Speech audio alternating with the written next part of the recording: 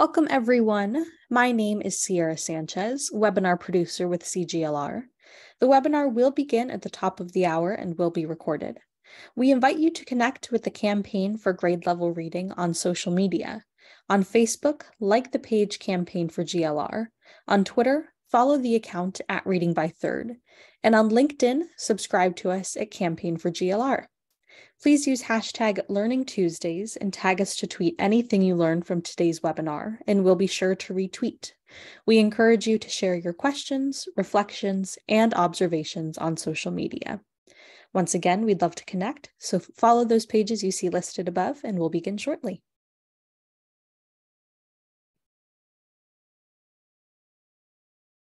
Okay, before we begin, I just have a few housekeeping details. First, we'd love for you to introduce yourself, so please use the chat box at the bottom of the screen to share your name, city or state, and your organization.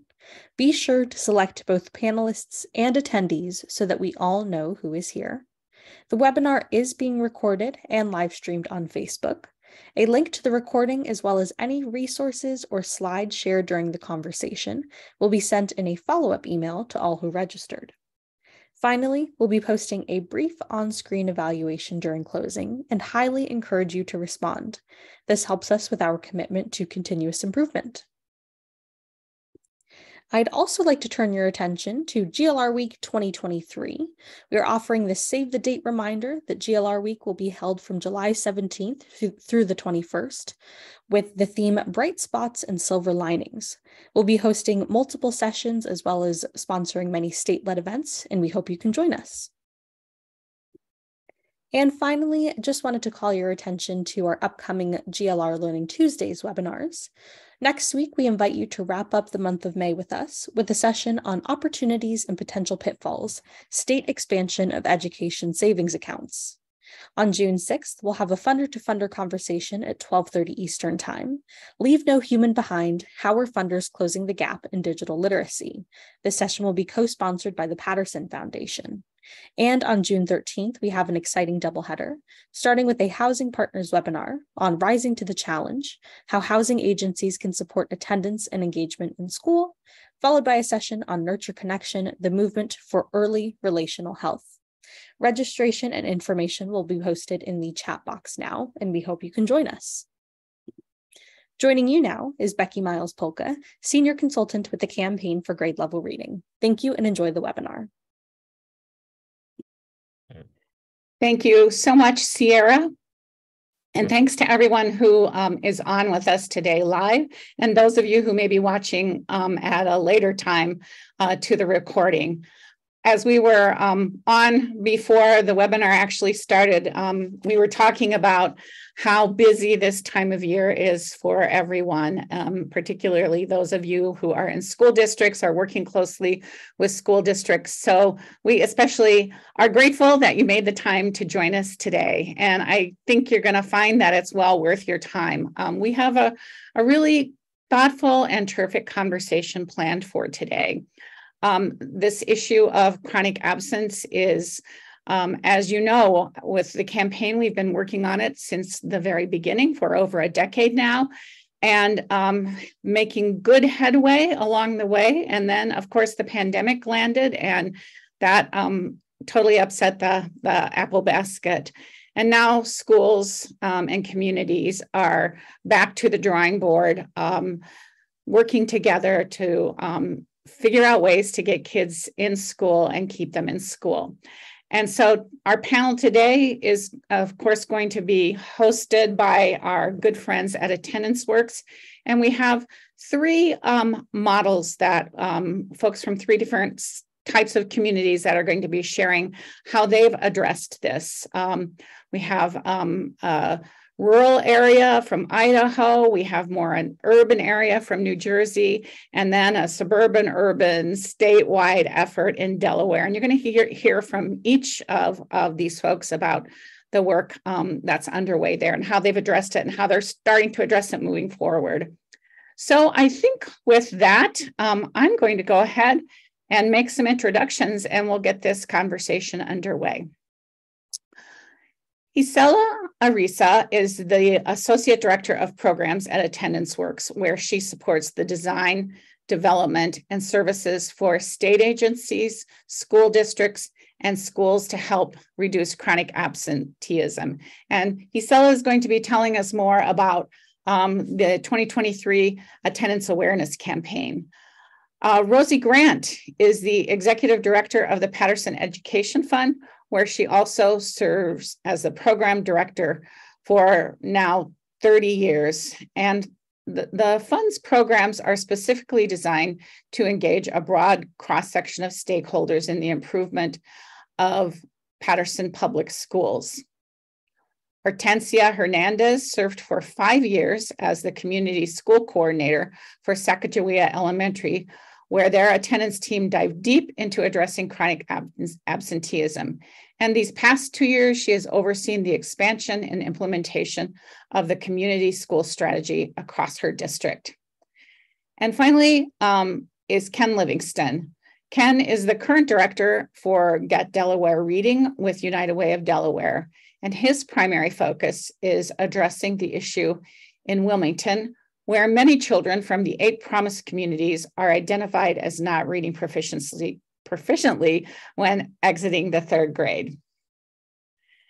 And then our esteemed moderator, Hetty Chang.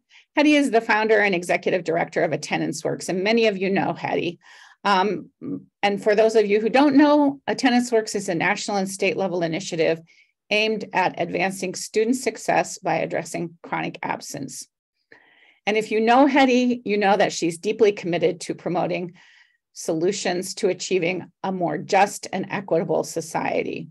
She has spent more than 3 decades working in the fields of family support, family economic success, education, and child development. And it's my pleasure and honor to hand the mic over to Hetty. Thank you so much, Becky, for that kind introduction and that fabulous overview of what we have to come today. Let's take the next slide. I know we got folks from a range of backgrounds, just want to make sure we're all operating off of the same page. So when we are talking about chronic absence, we are talking about when kids miss so much school for any reason that they are academically at risk. That's 2 days in the first month, 4 days in the second month, 6 days in the third month. You know, it's including excused, unexcused absences, suspensions. If you're not in school, then it means you can't benefit from those opportunities to connect, learn, gain access to resources. This is different from truancy, which is usually only referring to unexcused absences, or average daily attendance, which is how many kids typically show up to school each day and which can mask high levels of chronic absence. I'm gonna, next slide, focus just for a moment also on this term of truancy, which has existed long before the term of chronic absence. Truancy only counts unexcused absences. It emphasizes individual compliance with school rules. It usually looks at legal, more blaming and punitive solutions. So there have been some improvements on that, but you're threatening court action because kids did not abide by state compulsory ed. And this is different from chronic absence, which if you click again, is looking at all absences that make up that 10%. Click again. Emphasizes the impact of missed days on both social, emotional development and learning, uses preventive problem-solving strategies that are really trauma sensitive. And it's about cultivating family and student engagement, starting in pre-K and K. Even if those aren't mandated by state compulsory ed laws, you can, to prevent chronic absence, really want to cultivate the engagement of young children, helping them understand why school matters, helping them overcome barriers and getting into a routine of attendance. And so that's why it's so important to think about this is about addressing chronic absence, shifting from a punitive approach to a positive problem-solving approach. Next slide. What we've seen is that absenteeism is a real leading indicator and a cause of educational inequity. It reflects challenges, whether those are in the community, like unstable housing, difficult, challenging transportation, lack of access to healthcare, or in the school, negative experiences that families have had, problematic disciplinary practices that can push kids out of school. And in both cases, those are things that both can affect kids' learning while they're in the classroom, as well as cause them to miss more days and then ultimately fall further behind. Next slide.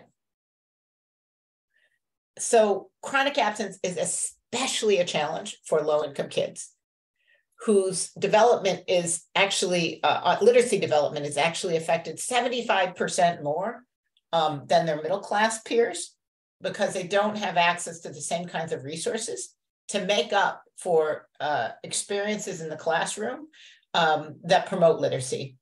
And low-income kids are also more likely to face the bigger challenges that I mentioned, that are systemic challenges that mean they're more likely to have multiple years of chronic absence if they're not addressed. So they're more likely to be chronically absent and they're more affected. Next slide. I want to draw this connection to a slide that I know that Ralph Smith and the Campaign for Grade Level Reading have been talking about, which is based on that data from Charlotte Mecklenburg, which shows that, you know, kids, if they have the gap in literacy that's there at the end of kindergarten is actually one that can persist all the way through third grade. What I want to offer up is that chronic absence, kids not showing up in kindergarten, is a major contributor to that gap. Given what we know about the adverse impact of missing out on learning experiences in kindergarten, especially for our kids struggling with poverty. Next slide. And we know that chronic absence in kindergarten ultimately can affect achievement later on. Lower reading and math, greater grade retention, a greater likelihood of a suspension by the end of 7th grade, and again, continued patterns of chronic absence. This is why it's so important to have campaigns and strategies to address absences, starting with our youngest students. Next slide. And we know, unfortunately, chronic absence has doubled nationwide, and kindergarten chronic abscences are alarming. Not every state has this data. We're actually in the process of completing a scan of state policy, and the data that's on state websites, only about 18 of states actually produce chronic absence data by grade level. The feds required it by school, district, and student group, but they didn't require it by grade. And by the way, this is something that if you haven't looked at your chronic absence levels by grade in your districts and schools, you should do that. But it is startling. Here in California, it's 40% of our kindergartners. And if we think this is going to affect the ability to read by the end of 3rd grade, then this is a huge challenge that we have to address now. Next slide.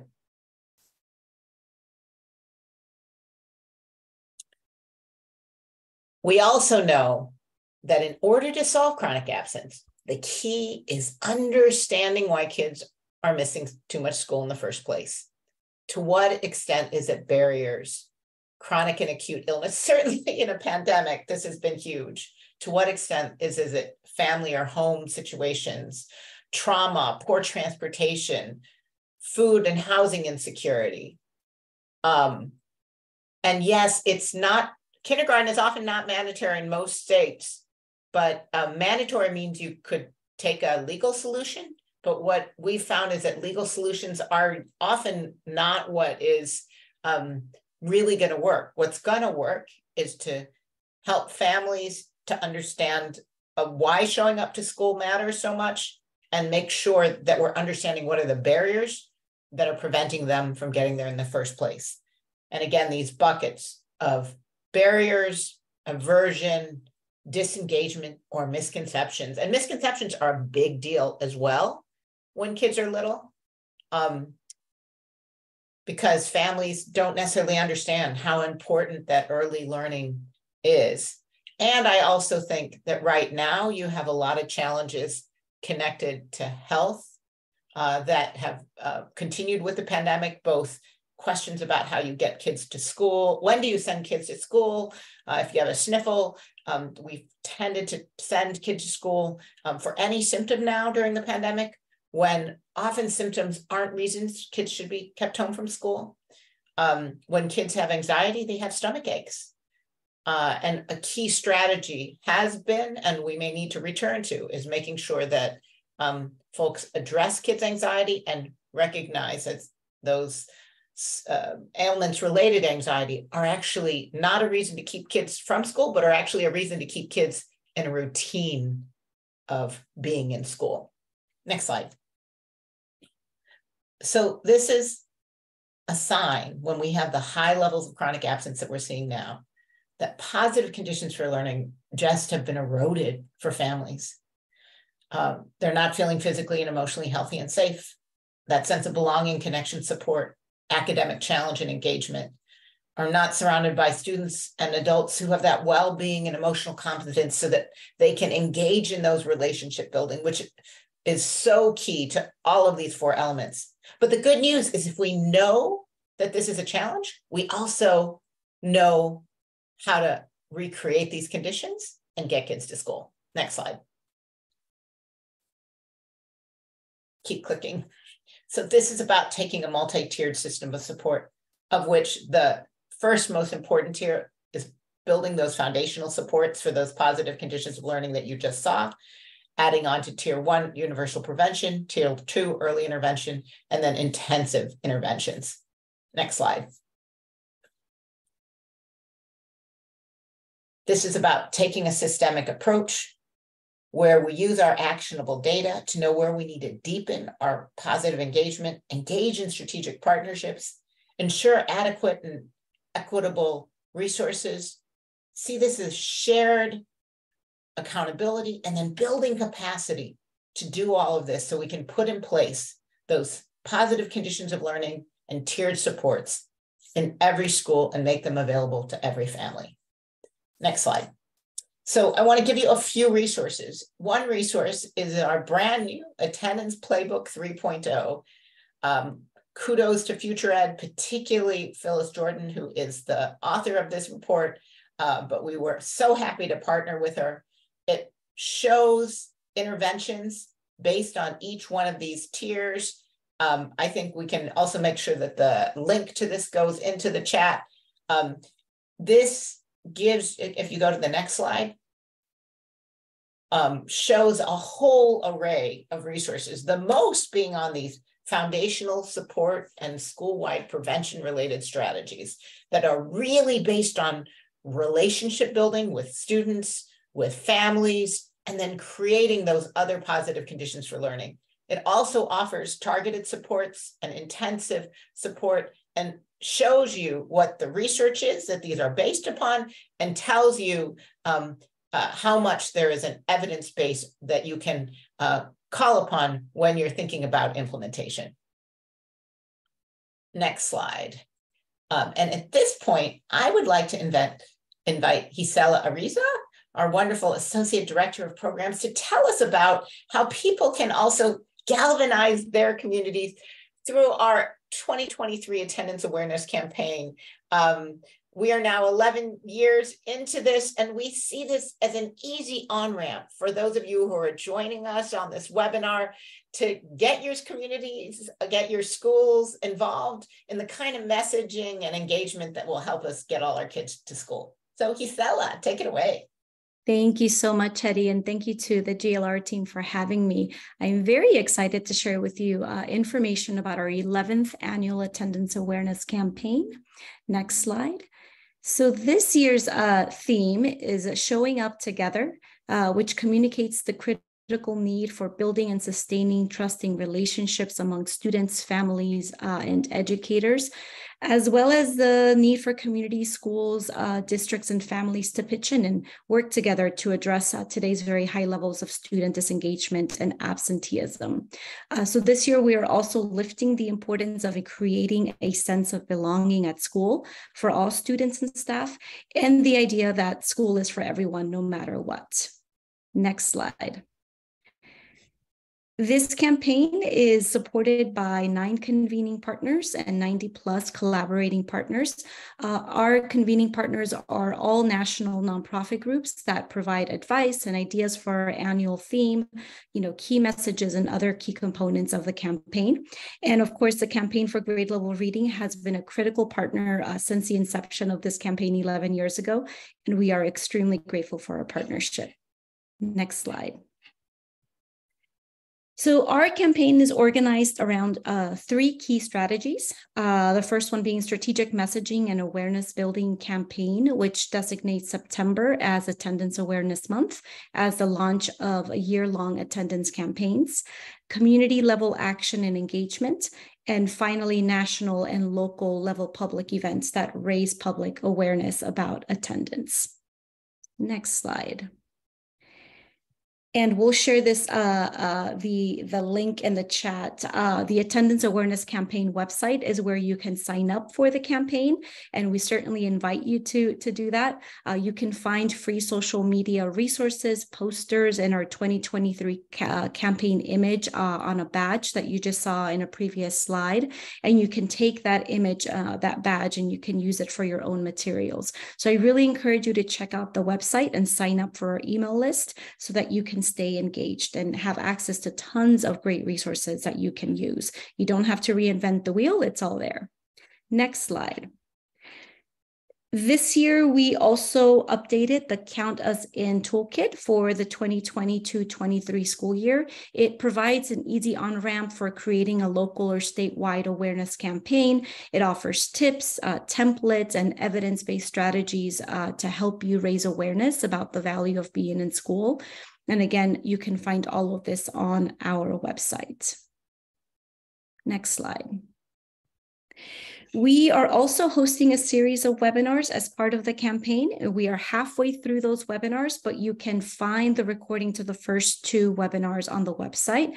And then you can also register for the next 2 upcoming webinars. The webinar in August will be focused on establishing a welcoming and healthy return to school to ensure that students show up. So we invite you to, again, be part of this campaign and join the webinars if you're able to. Next slide.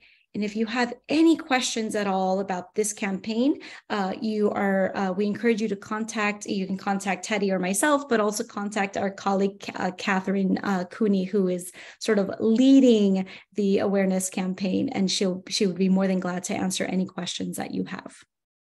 Thank you, Hetty. Thank you so much. And now let's stop showing slides, and we're going to bring the entire panel together for a really interactive session where we can hear from our colleagues on the ground about how they've done this work. So we'll have Ken or Hortensia, as well as Rosie. Please have them also on the screen with us. And as we're doing that, I'm going to actually ask Rosie to help start us off by telling us a bit about, so Rosie, how and why did you get involved in launching a local attendance awareness campaign in the first place? Thank you, Hetty. Happy to. Good afternoon, everyone. We actually started our work in Patterson as a part of a Solutions Not Suspension campaign.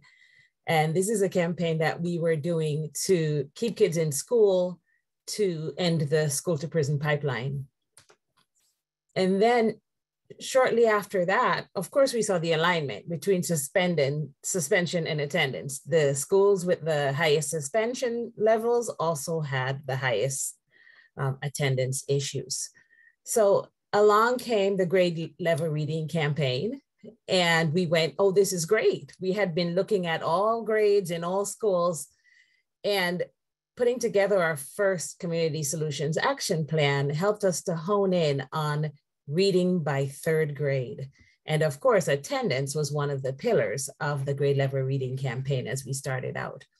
So we narrowed our focus. We started looking at preschool through third grade.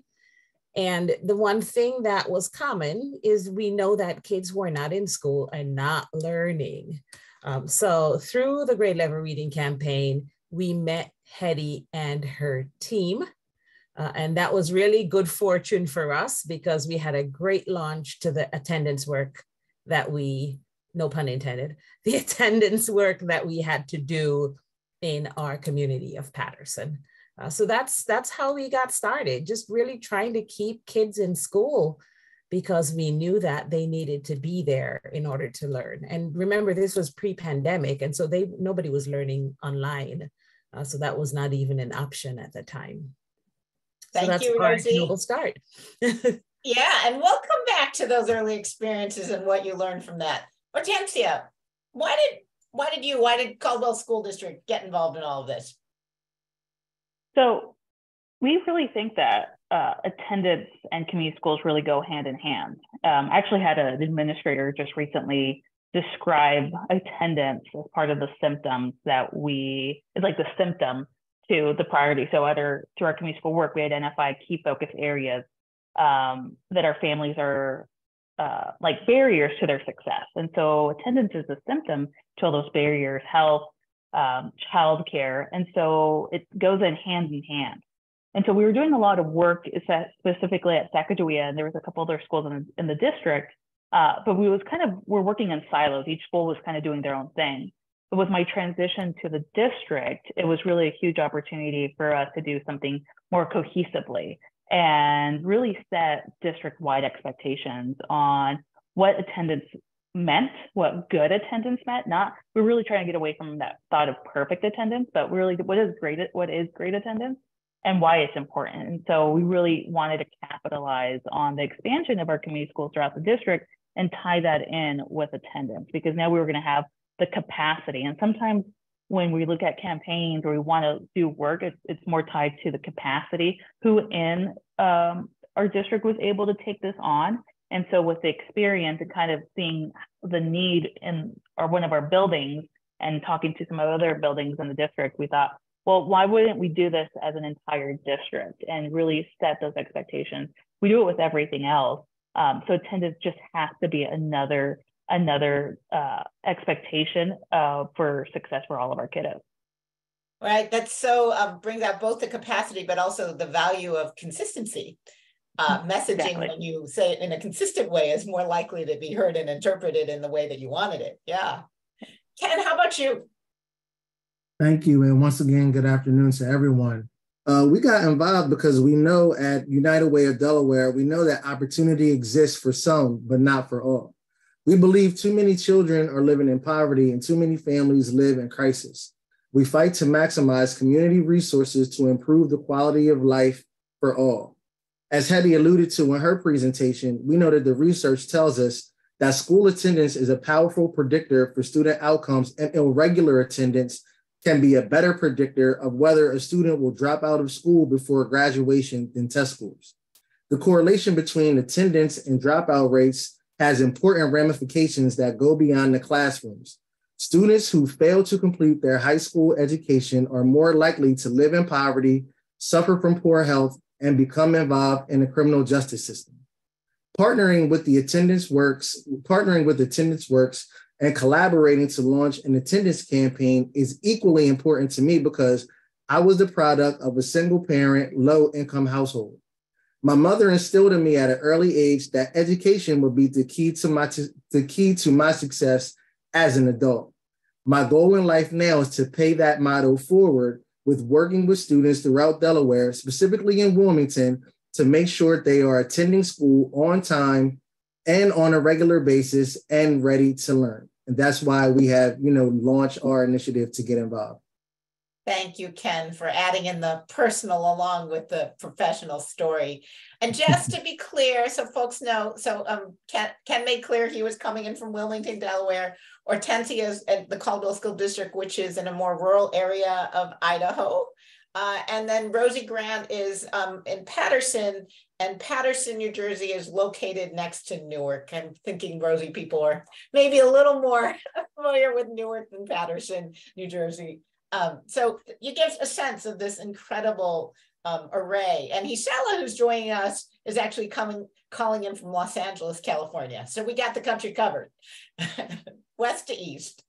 Let's talk about the next part. And I'm going to actually ask Hortensia to start us off.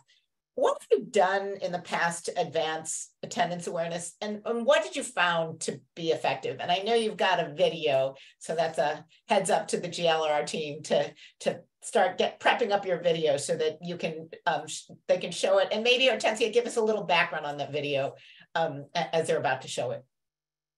Yeah, so, what I really appreciate, and, kind of really big shout out to Attendance Works, was kind of giving us like this roadmap and the flexibility of making our attendance campaign, or even just how we communicate about attendance, very unique to our community, especially here in, rural Idaho. And so, our focus is kind of, again, like those preventative measures, the positive relationship, because if kids are wanting to come to school, then we can focus on the teaching component of that. And so we really, that messaging, I think, has really helped us. And so we really stuck with our campaign slogan of Everyday Matters. But it was an expectation that we shared throughout our entire district of not only are kiddos expected to come to school every day, but our staff is expected to come to school every day. And so the commitment from, our youngest learners, our preschool population, to our seniors, but to parents, aunts, uncles, anyone that really had any sort of contact or involvement with our kids, they were really taking on like this pledge of saying everyday matters, and our kiddos, they're, in order for them to be thriving, they need to be in our buildings. And so we wanted to really use the video as kind of like our messaging tool. And again, we just shared it via every platform that we could. We had many different partners involved in the planning process. We try to hit on, even those folks in our community that don't have kids in the building, when you tie their tax dollars to, supporting our education system. So the video is really encompassing everyone in our community, because it really does take a village. And so we wanted to highlight that. All right, let's take a look.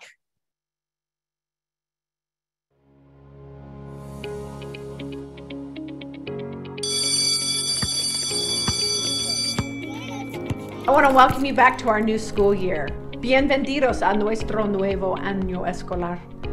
For the past few years, school has looked different for many students, some learning in classrooms, some learning at home, and some from both places. It may be easy for students to lose interest, but it's more important than ever to attend school every day. Regular attendance sets your child up and our students up for success throughout their entire life. Let's use this new school year as an opportunity for new beginnings, because we know every day matters. Every day matters.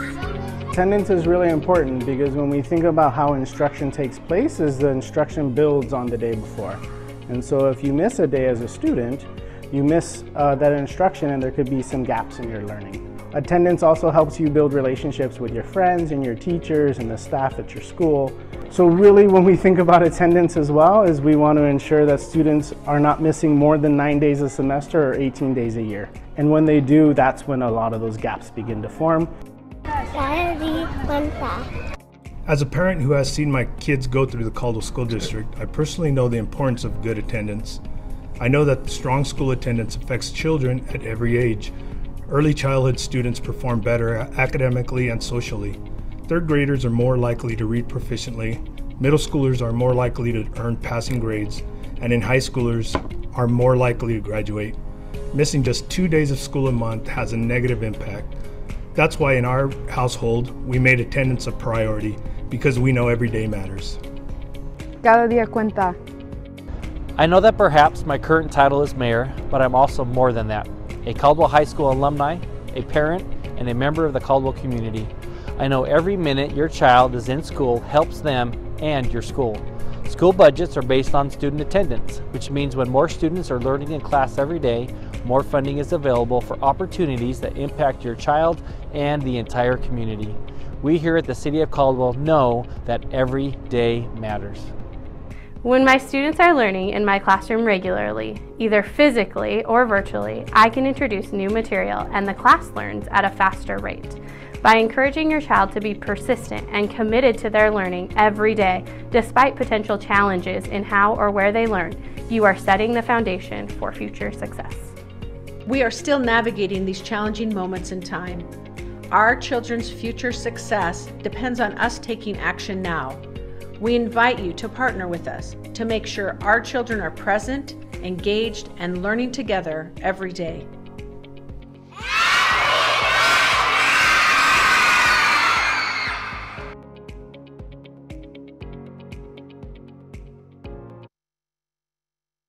That is fabulous, Hortensia. Why don't we keep going? And we're going to go to each community, and then we're actually going to come back to what people are doing now, but this some of the challenges and what they're seeing as they go in the future. But this is sort of just taking stock of our lessons learned from all this past work. So Rosie, would you go next and talk about, so what have you done in the past to advance attendance awareness in Paterson, New Jersey, and what did you find to be most effective? We've done a lot. We have lots of partners working at this, and we've had to think about in-school strategies as well as community strategies. So we started out by having focus groups with our preschool parents and asked them the reasons for keeping kids out of school. And we learned that there were lots of reasons, like the car broke down, or the parents didn't feel well, or they just couldn't get up, another child sick. And the one thing is that preschool isn't mandatory in New Jersey, nor is it paid everywhere. We're fortunate to have it full day preschool for free in Paterson, but some parents thought it was optional. You know, they were treating it as daycare. So we realized we had a lot of educating to do. We put up our citywide strategies. We put up billboards at the entrances to the city so that anyone driving into the city could get the message about how important attendance was. We had banners stretched across all the major roadways so that folks could see them as well. We ran a public service announcement, which we created with some local folks. And it ran in and with Attendance Works, and it ran with all the movie trailers. So it didn't matter what movie you went to see at the only cinema in town, you were going to see the attendance video as well, along with all the other trailers. Rosie, someone in the chat's asking, what did your banners say? It had a hashtag PPS show up. And it had a picture of kids, and I can't remember what the other messages. It also had Paterson Reads, but it was the PPS show up that was the big thing. And then, of course, we picked that up in our social media campaigns as well, and tried to use the hashtag everywhere. We created in schools. We created attendance teams at all the participating schools with those grade levels. And everybody did the tier 1 interventions, but then we had success mentors and success plans for the kids who were perhaps at tier 2. And as soon as a child missed the second day in a month, we considered them to be on track to becoming chronically absent. And so there's where people were connecting with the families, connecting with the child. We made sure the child knew that they had an advocate in school, and it's, hey, we missed you yesterday kind of thing, to encourage them to come to school more often so that they were welcomed and felt good about being there. We had great results. You know, we were doing great. We were reducing chronic absenteeism in Paterson, and then the pandemic hit. So we'll talk about that later. All right. Thank you, Rosie. And one thing I think it was interesting to see that even in one of the elementary schools, my memory is also a community school, Hortensia. So, you know, that notion of a community school helping people have capacity is really important, but it was so successful. And then the principal later on became a district administrator, which was really helpful for also expanding commitment and results elsewhere. Ken, what have you all done in Delaware around attendance awareness campaigns? Yeah, I think I want to start off by saying in my community school days, it was really working with the parents and the community surrounding the school at the grassroots level. Just really, being able to go into the community, and if you notice certain students aren't attending school or they're not there by a certain time, just being able to have that flexibility to go up the street and knock on the door, or because you have a personal relationship with the parent, just calling the parent to say, hey, I noticed, such and such is in that school right now. What's going on? Do you need me to come pick them up? Or are you just running late? Just really trying to ID what those barriers were and then just figure out a way to eliminate them. Like we used to pass out alarm clocks and, we would have parent links that would go off at a certain time to inform parents that, it's now past a certain time that the students, everyone should be in school. We've made great partnerships with transportation companies to really ensure that all of their routes were running on time and able to ensure students were getting to school on time. And now my capacity with United Way of Delaware, we have the great opportunity to work with great partners such as parents as teachers who now have picked up that mantle, and now they're the ones going out into the community in a more widespread basis to really do those in-person home visits to eliminate those barriers, provide resources, and to put parents on a trajectory for success. We know that the student success is tied to the parent success. We really want to leverage our community partners to put parents in the best situation as possible to ensure that we're meeting the need and wrapping our collective arms around the families to ensure success. Before we shift to the next question, which is more about the current challenges, there was a question in the chat that I wanted to just draw upon past experiences from any of you. And the question was, what did you find particularly effective in working with pre-K parents? And Rosie, I particularly wonder if you had any insights from your pre-K focus groups, and how is that maybe different from older parents? I think the focus group itself was probably most effective. Although we were trying to gather data from them, they began to network with each other and they talked about the issues. Like, who knew that not having a raincoat or an umbrella would prevent a child from coming to school for the day? And they would miss all of that. So I think the most effective piece with the preschool parents was getting them talking to each other about the issues. They came up with ideas like, I could do a walking school bus. I could pick this child up. You're right on my way. So that connection and relationship building among the parents was very effective. Also, it doesn't hurt to have incentives, right? So if a child knows that their class can win a pizza party, if they all come to school for the month, they actually influence their parents around that. And then also just incentives in a box for the kids who are not chronically absent, et cetera. Rosie, it also reminds me of research. I think this was done both in Baltimore and Chicago, might have also had some research that showed that when parents were part of more in-depth support, when they had social networks, and I think we all know this, all of us who had kids, when you have, you don't get your kid to school just by yourself. Stuff always happens. What helped you get your kid to school is you have an array of parents. And what the social group you were talking about with the focus groups were helping to reinforce those social networks. Both parent, there is some research that suggests having the deeper your social networks, the more likely you're to get your kid to school.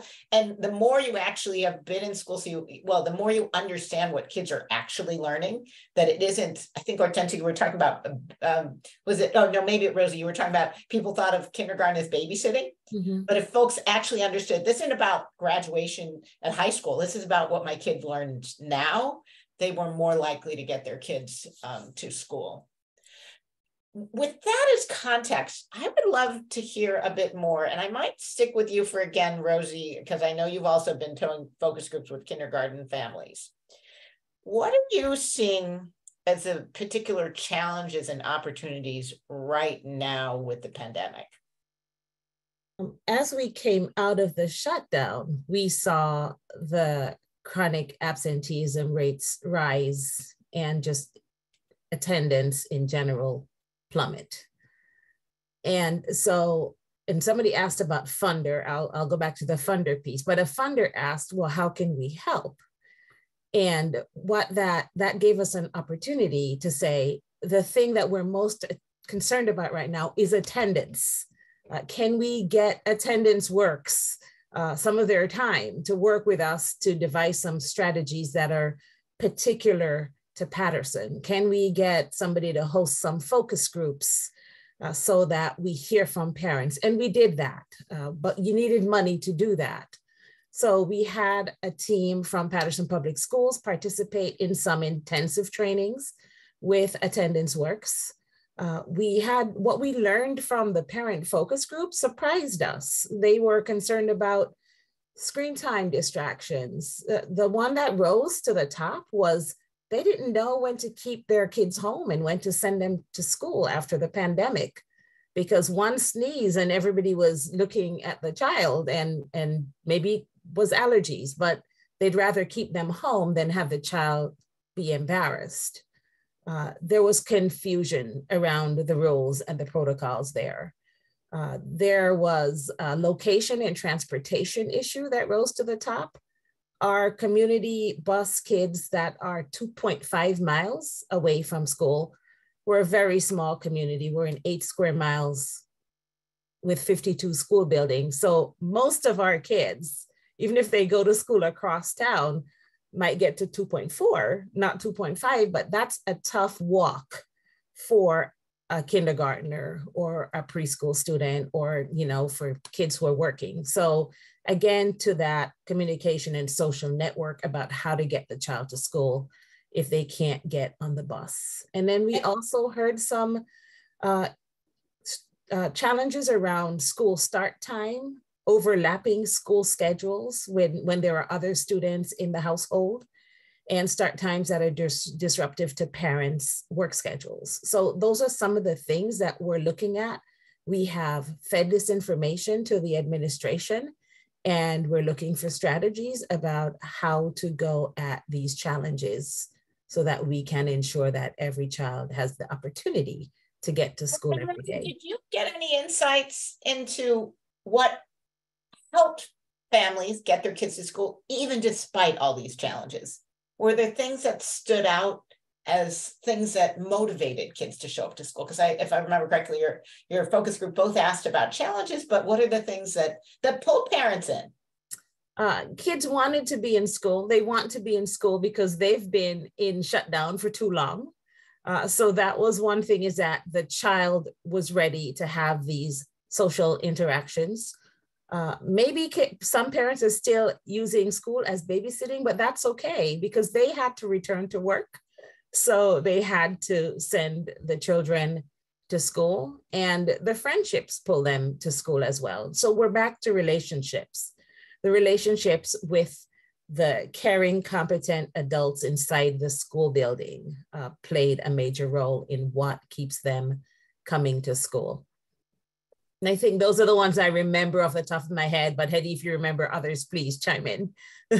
Well, the one other thing I remember being particular was, I think you had one school, that was a district focus group where they talked about the staff inviting the parents who are Muslim into the school. Can you say a bit more about that? Sure. So this school and many of our schools provide a place for the children to be during Ramadan when they're not eating at the same times that the rest of the population are. So traditionally, kids who are not eating would sit and watch others eat in the cafeteria. So now our schools are providing space for the students to pray or just not watch everybody else eat and then also providing the time for them to eat when that does happen during the school day. So that was one consideration that parents really appreciated, and they felt more comfortable sending their children to school knowing that that accommodation was being made for them. And if I remember correctly, you even involved some of the parents in helping to supervise some of that space. And one of the things that makes me occur, this is Kansas did this whole survey. They had a parent engagement survey, and they also looked at their chronic absence rates. And they found that schools that were more likely to engage parents in decision making and you know, helping to design things combined with make school a welcoming environment had lower levels of chronic absence. And I feel like the examples that you're hearing are also sharing. So I just think it's so helpful to think about both the challenges, but what do we also know about what keeps kids and families showing up to school, even despite these challenges. Hortensia, how does this connect to what you saw or what you've seen also in Idaho? Yeah, so I would say for us, one of the challenges that we've seen was basically kids raising kids, or kids basically are the child care provider. So a lot of parents had to take up multiple jobs. And so because of that, we were seeing a lot of our older, you know, it was an impact from our pre-K to 12th graders, our older siblings, or even our middle school age siblings having to be that child care, because when things shut down, you know, where do they take their kiddos because of the pandemic? And so we had a lot of middle school and high school kiddos really missing out on school because they were having to take care of their little ones. And then we'd see the little ones not coming to school because they're being left in the care of a 11, 12-year-old. And so it was really this whole impact of kind of our families having to be in constant survival mode.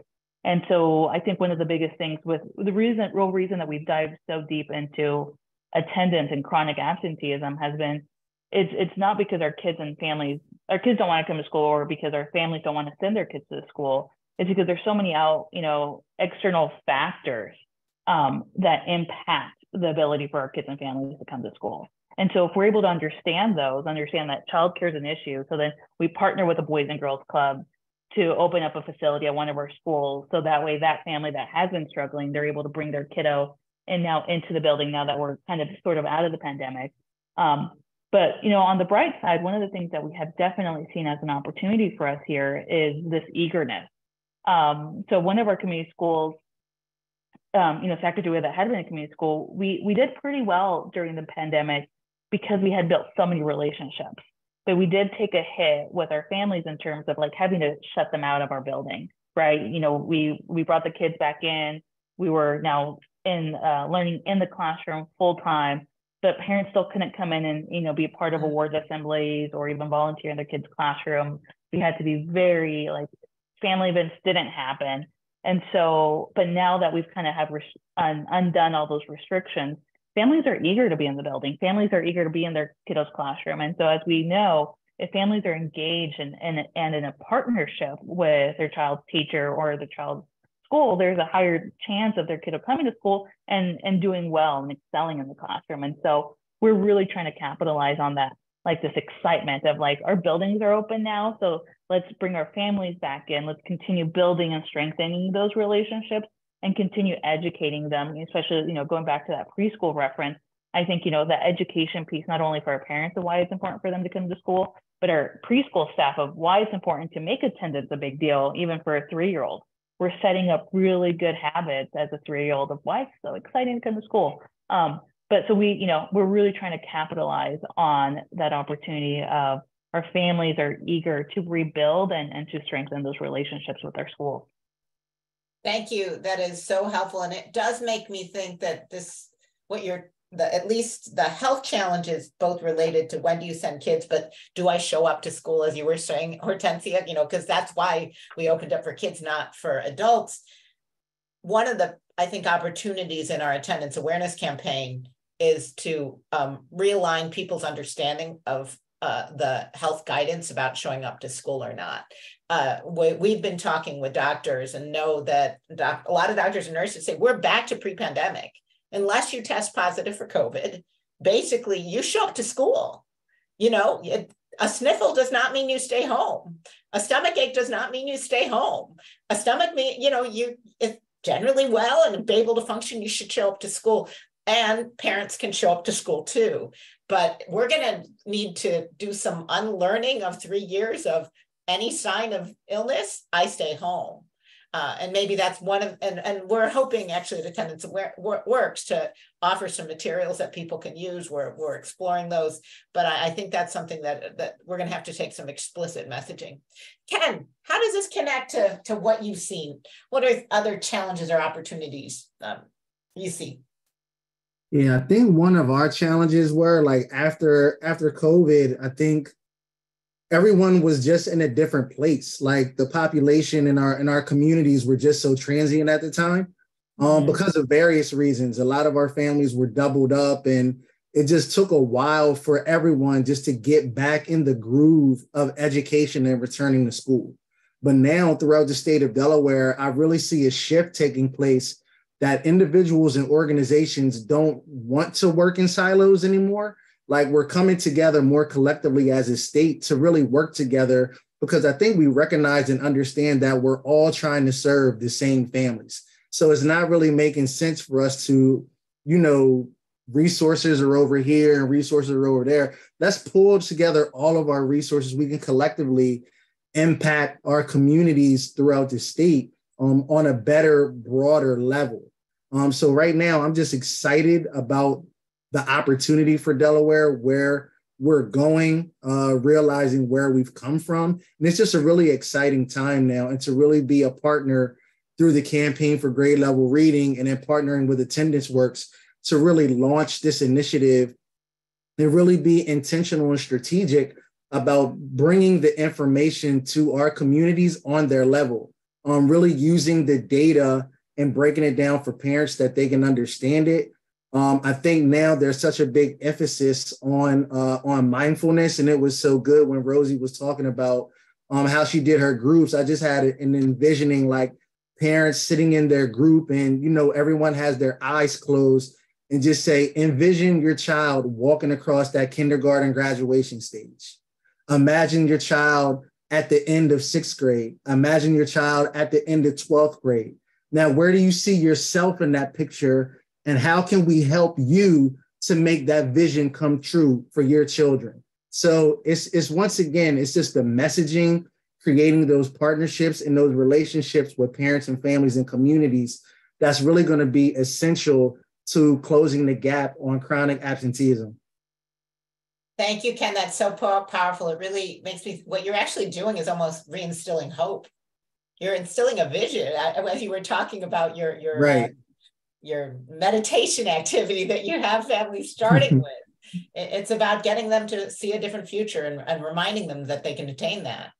That's so right. I'd love for you to join us as well. Are there particular challenges or opportunities in the work that you've started to do across the country? Yeah, so, as in the last few months been working with schools and districts, they have shared that they are experiencing a rise in absenteeism among staff, including their teachers and administrators. We've heard of some cases where district administrators are having to teach classrooms because they can't find substitutes to cover classes. And that challenge is in addition to the staff shortages that were being experienced before the pandemic. So like students, educators are also experiencing increased anxiety, mental health challenges, stress, and burnout. So I think there's an opportunity to rethink how we support adults in our schools. And it makes me think about those positive conditions of learning, Hetty, that you shared earlier. And we know that the adults can also benefit when a warm and welcoming environment is established. We know that they can benefit from a workplace that is intentionally creating a sense of belonging and helping to foster connection. So I think those same strategies that we are thinking is going to help us rebuild our schools and our communities with students and families are also the same things that are going to help us as educators feel much more connected and grounded to the work that we're doing with students. Great. And we're going to come back to the questions in the Q&A box, but as we end this kind of panel session, Ken, might you start off? What are your top plans for the coming year? Hetty, I have to be honest with you. After we had our initial planning meeting, I was just so excited and inspired, especially after seeing the video. In my head, I was like, I want to create one too. You know what I mean? So I think my plans are really just having a conversation with my marketing team and just really creating something similar in terms of a video and really using our social media platforms to highlight the importance of attendance and once again, showing up every day. So I'm once again excited about the possibilities and just working with our partners to really be intentional. I mean, I would love to have the opportunity to have billboards, and we still use flyers to a certain degree. And once again, social media, but once again, just really being at the grassroots level, just creating that campaign and that awareness and really going into the communities. And we just have to go back to what we know works. And I mean, sometimes what we know works is being personal with the parents, creating those personal relationships that we feel comfortable to be able to go knock on a door, knock on a few doors, and reinstilling those block captains and having that community person walk several students to school. So just really getting back to grassroots and just making sure that we're instilling the information, but also making sure that it's relevant and timely and that everyone is on a certain level so that everyone can understand it, digest it, and then turn around and implement it in an easy, effective manner. Thank you, Ken. And I think you're speaking to some of the strengths that United Ways have. Both the ability to maybe create a marketing material like a video, and United Way Greater Kansas City actually did that during the pandemic. We can show you something. So there's precedent for United Ways because your ability then to get it out across multiple districts. Right. You can have a kind of a scale and then convene community partners. So lots of folks are using it. That is something that you all are uniquely positioned to do. Rosie, what about you? What are some of your plans for next year? We have an in-district strategy and a community strategy. So the district team is planning to engage 3 schools in the student success plans and deep implementation. I hope that there will be tier 1 supports across the district.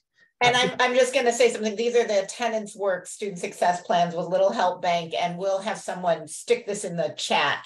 And their staff have been really equipped to talk with kids about and families about how do they adopt those plans. Yes, thank you. I want to see it in every building, but we have to think about capacity.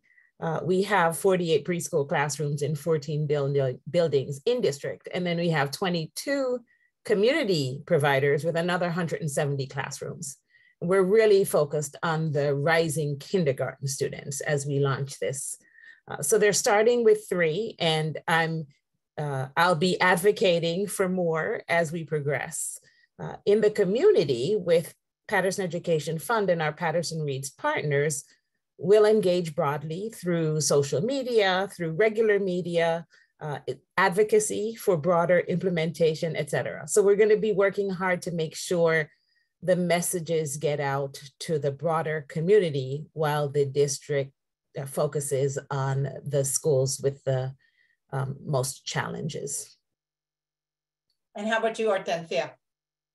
Yeah, so I think I'm going to follow a little bit of Rosie's plan. Yeah, the very first thing is I have to go back to our communications director and be like, we have to revise the videos just a bit, just because now, like watching it now at the end of the year, some of the language and connection with like our remote learning and certain things are just not going to be applicable for next year. So definitely, but because we really did love using the video as like an educational piece.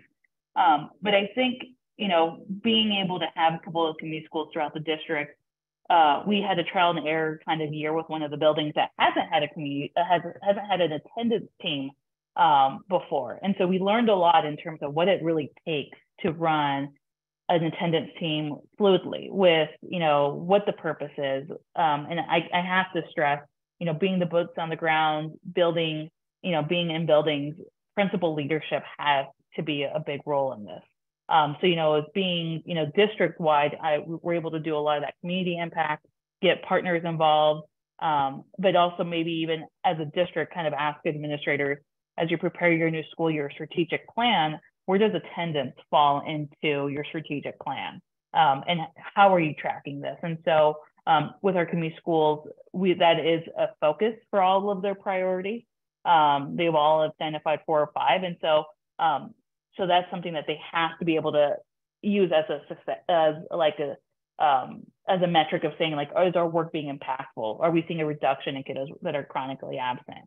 And so still doing a lot of the advocacy, a lot of the educational piece of work, and then, you know, keeping up with that celebratory month of September, instilling really good habits at that month, but really using the campaign as the entire district role, but then looking at those other tiered approaches.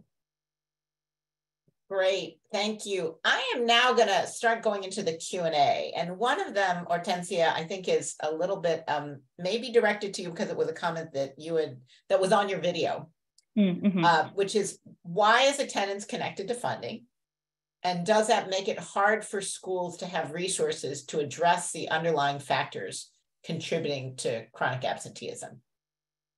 Yeah, so this is actually new here in the state of Idaho, I believe. And if there's any other of my colleagues on the call, that'd be great if you could back me up. But so currently the state of Idaho, some of the state funding allocations for school districts are have been tied with enrollment numbers. This new coming school year, some of our funding will now be tied to attendance. And so I believe that's still geared towards like our average daily attendance numbers, which we know is different from our chronically absent student numbers. But they will be tying some of our funding to that. So schools now are even more eager to making sure, you know, attendance is a priority. However, coming from the world of, you know, focusing on chronic absenteeism, I still have to come in and explain, like, there's a difference from your ADA to your chronic absenteeism, and this is why this matters. And so I think that's where some of this, Tamara's on, so I will read what our federal director's response is.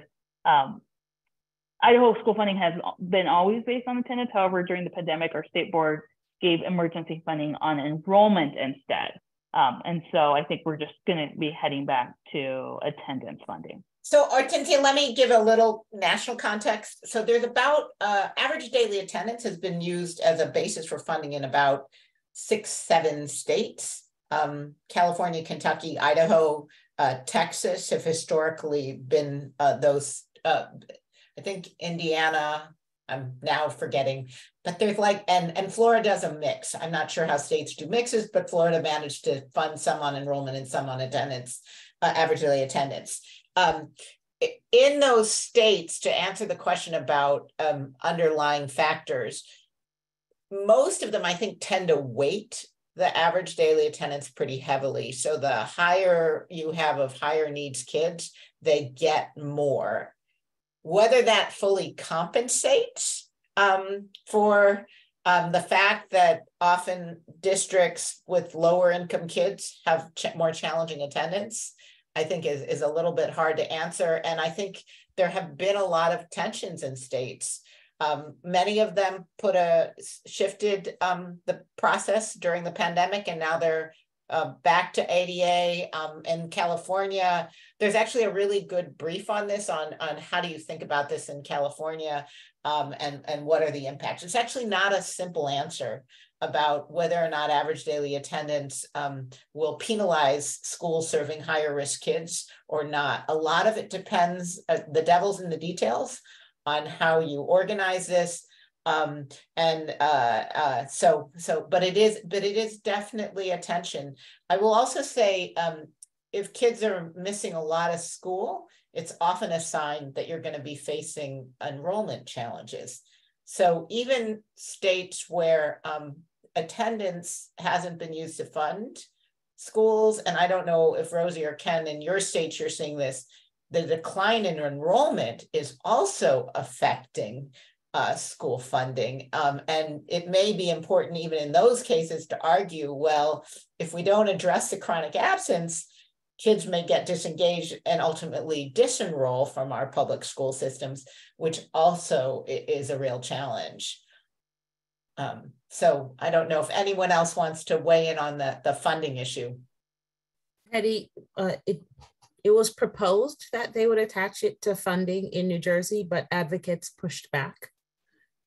However, because you're punishing the kids who need the funding most, you know, it's an inequitable solution when we think about attaching attendance to funding. However, it is one of our, with the ESSA, it's part of your ESSA accountability metrics. It is a part of, it is an accountability measure in New Jersey. The interesting thing is at the preschool and kindergarten level, neither of those grade levels are mandated in New Jersey. They're optional by district. However, if you do have them, it does count. So for the people who do have preschool and do have kindergarten, it does count as an accountability measure. But if you don't have it, it's not an issue. So still a little bit of inequity around our how we're measuring our accountability. Clearly this is not a simple issue. It's a complex one. And how do you balance making sure people attend to attendance with making sure they don't end up penalized and having less resources to serve the kids who need it most is attention. Another question, and I'm actually wondering, Ken, if you might help think of us answer this one or take a stab. It's, as a high dosage tutoring provider, we recognize that the impact of attendance on literacy achievement. We recognize the impact of attendance on literacy achievement and how poor attendance prevents students from engaging in our program. Some of our tutors can get frustrated when their students are absent. What role can community partners play in raising awareness, eliminating bias, and reducing chronic absenteeism?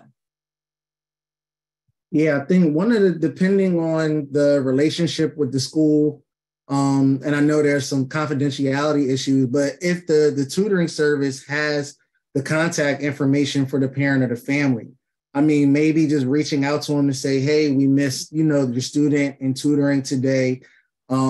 And we really would like, him or her to be here on a consistent basis. Once again, it's about relationships, right? So being able to reach out or send a letter home or just something that's still going to be positive, but then you're still reinforcing the message of how important that the tutoring is for the child, but then also how important it is for them to be in school as well. So for me, on that relationship piece, so just trying to figure out ways to build that relationship with the family.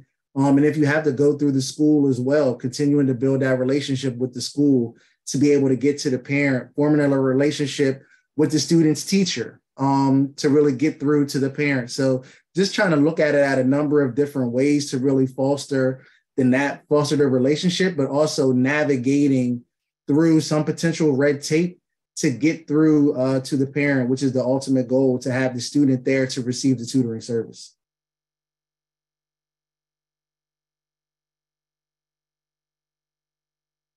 I'm gonna shift to a third question, which is, these efforts are so localized. What kind of support are you getting from your state education departments? What resources, from resources to funding, and what kind of state policy changes would actually help your efforts?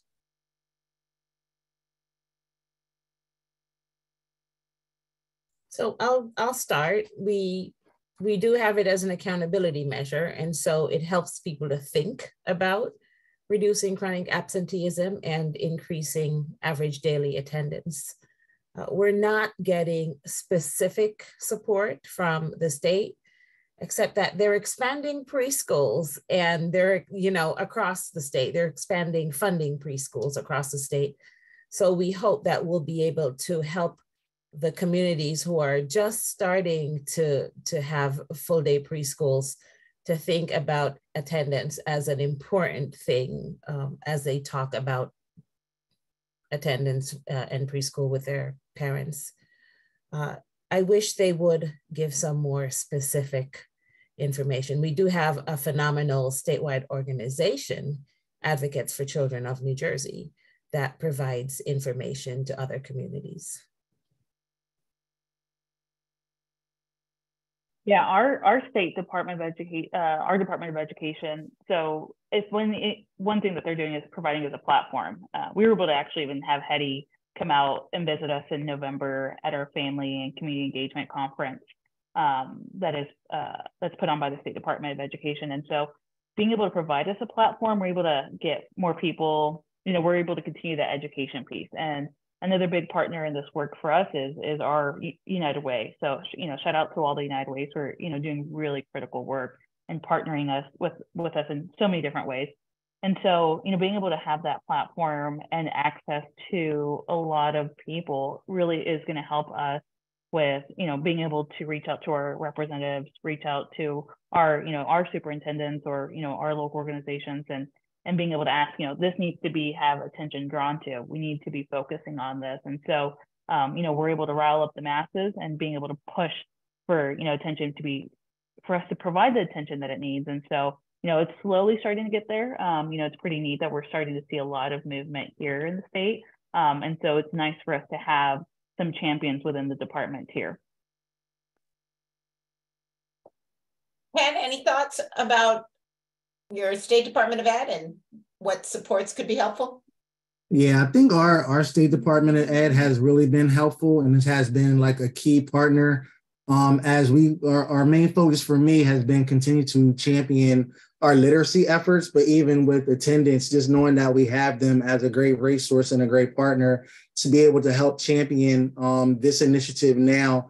And then hats and congratulations to you as well, Hetty, because I know I've reached out to you on several occasions, and you've been able to come on and do a presentation that really focuses in on our Delaware data and really sharing that with my school points of contacts and partners to really do a deep dive into taking a look into our data and really showing our state the numbers and then seeing how our schools and our local Department of Education can really be involved. And I know this will probably be another conversation for another time, but working with our legislators to see like how can we make pre-K and kindergarten mandatory. I think as long as we leave it optional, we're going to continue to get optional results. So if we figure out a way to make it mandatory, that may be a step in the right direction to ensuring that students are attending school on a regular basis. They are hitting those milestones that we know are so needed. Now in Delaware, a lot of our schools are really picking up on, to Hortensia and myself's point, that community school model, where our schools are now on more than not are hubs of resources where parents can come in and get a one-stop shop. So as you drop your student off to school, there's access to adult education, there's access to housing, there's access to food and food pantries, there's access to doing your laundry at the school, there's access to employment, there's access to just everything at schools.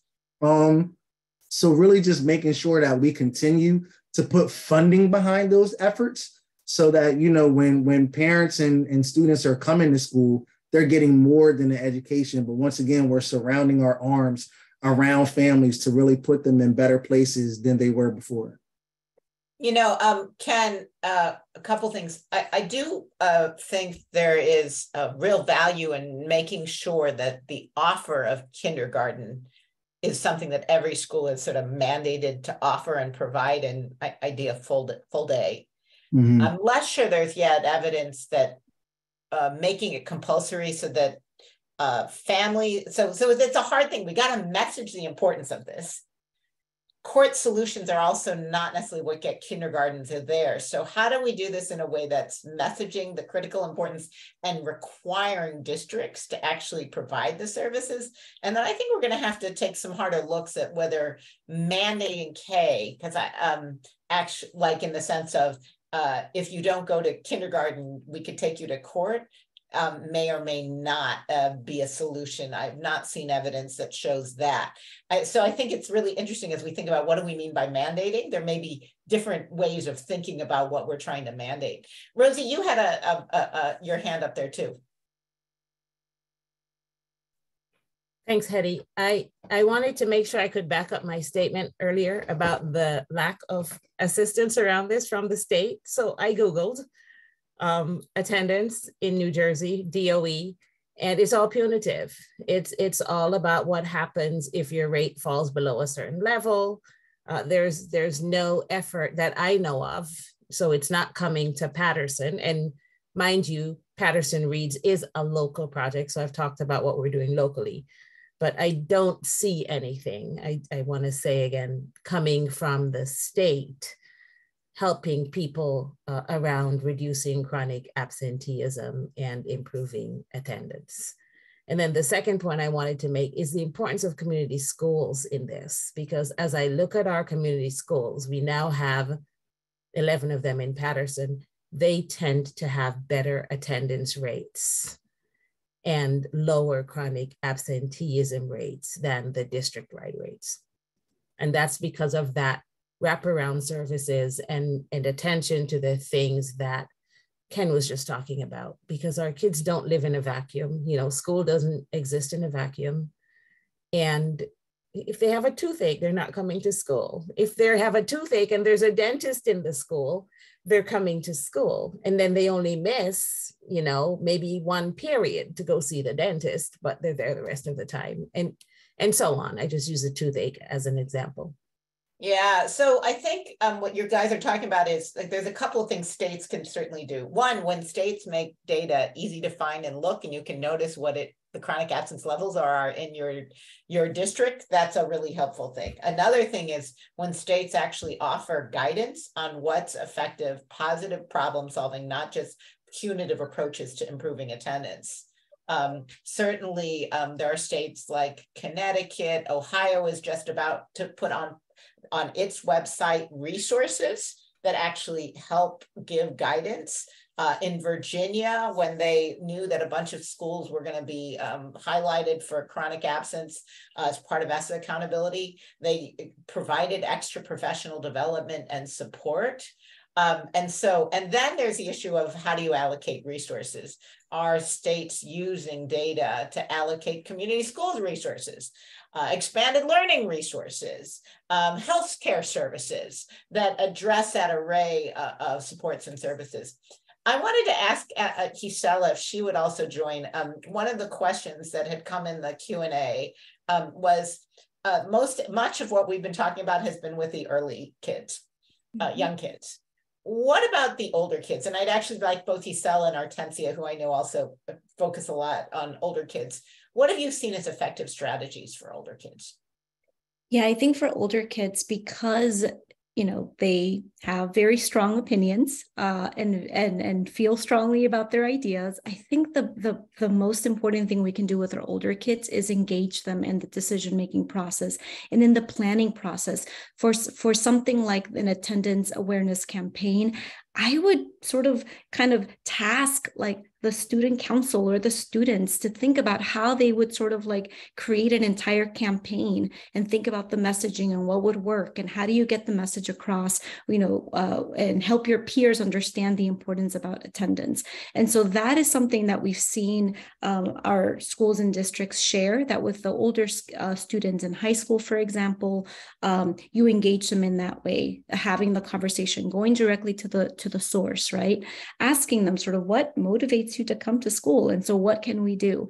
And not creating these plans in like a vacuum without getting their feedback. I think that would be sort of like one of the most important like strategies that I would suggest for folks on this webinar.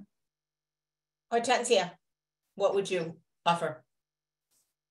Well, I think it might have been in one of your webinars that I heard a community that actually offered night school. And I have just thrown that out there because one of the things I think that has come out of the pandemic is that not only were older kids, now taking care of your younger siblings, but high school age kids that had to get a job. And so now they're contributors economically to their household and, helps with that survival mode. So if possible, I think that I thought was like, well, that is fantastic. I mean, there's even teachers that are not morning individuals or they're night owls. So why not, have it as an opportunity? But I think things that logistically we're able to do, relationships are key in every category, but I think relationships are really essential middle school, high school. And so if there is a kiddo that nobody has built a relationship with, then I think that's kind of a reflection on it as a school. Like, where are we missing building these relationships with these kids? And so I think really ensuring that one of the attendance teams that works at the secondary level, what they do is instead of the team building that relationship or making that phone call home, they identify immediately the teacher that kiddo, or the coach, or the custodian, or the cafeteria staff that has built a relationship with that kid. And that person is then tasked with reaching out to the family or having a conversation with the student, because it's that relationship that is key. And so they're able to build up and figure out, like, why are you not coming to school? What can we help you to get you to school? And kind of then reports back to the team of saying, like, these are the barriers that the kiddos is experiencing, and, you know, what can we do? And so at the secondary level, relationships are really the key to them coming to school. One thing, I just want to make sure that the folks see the poll to fill out as kind of an evaluation of this, but I want to build on something you also said, Hortensia. You know, we do these e-learning community web professional development sessions, and I find I learn things when people speak up on the webinars about what they're doing. And one place that I love this one, they do a survey of all their kids. I think it's like probably a month or two into the school year, where they ask kids questions, what activities they like, what their favorite things, but they ask them, who's your safe person at our school? And they give them a list of people that the kid can pick from to say, if I have a challenge, this is the person who I feel safest to talk with. And then, and the person was saying that it was kind of funny because people started, hopefully this isn't good, but, you know, like wanting to be known as a safe person, you know, it like was an incentive for the staff so that they knew that kids trusted them because they were being selected as a safe person. But there's something about both Gisella's point, kids need voice. So let me tell you who I feel I'm safe with, as well as, you know, then making sure that there is that outreach and connection. And boy, if a kid can't name a safe person on your school campus that they can reach out to, we know we've got a challenge. So I think you can do that relationship mapping both ways, right? Hetty, I've also been doing some healing-centered engagement environment work with an organization here in New Jersey, the New Jersey Principal and Supervisors Association. And what we've learned is caring and competent adults. So every child should have a caring and competent adult. And so it takes professional development as well, going back to the funding issue, to make sure that the people in your building can serve in these roles and include your support staff. You know, it's not just the classroom teachers. Sometimes the person that a child feels most comfortable talking to would be the security guard or the custodian. And those people can also be your trusted messengers. They can be the person who is going, hey, Joe, you weren't here today. Is everything okay? The security guard standing outside the door can ask the parents, didn't see your son for a while, you know, are they okay? Are you okay? Etc. So think broadly about who these caring and competent people can be inside your school buildings and your community. You know, Bob Balfens talks about that school connectedness is made up of a kid feels there's an adult, that caring, competent adult.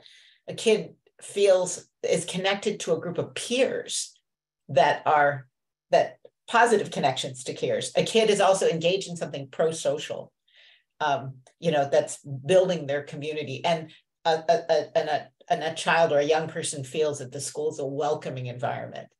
If you have those four things, then kids are much more likely to show up to school.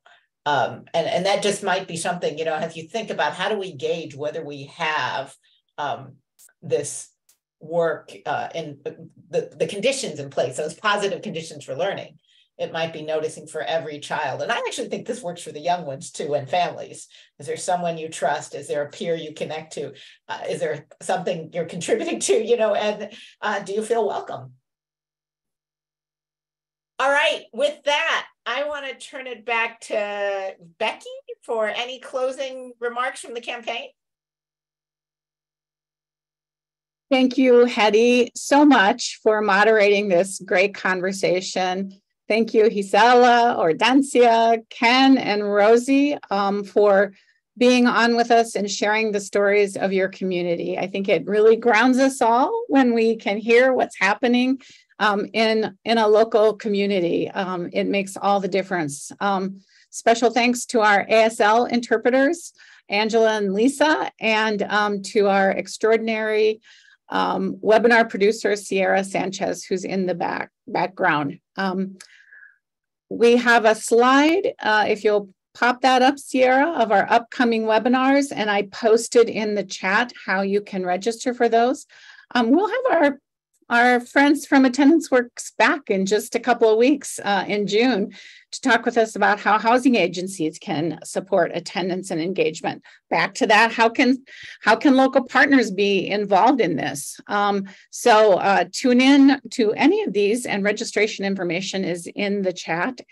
And with that, thank you for filling out the poll. Thank you for being here, and we'll look forward to seeing you all again on another upcoming webinar.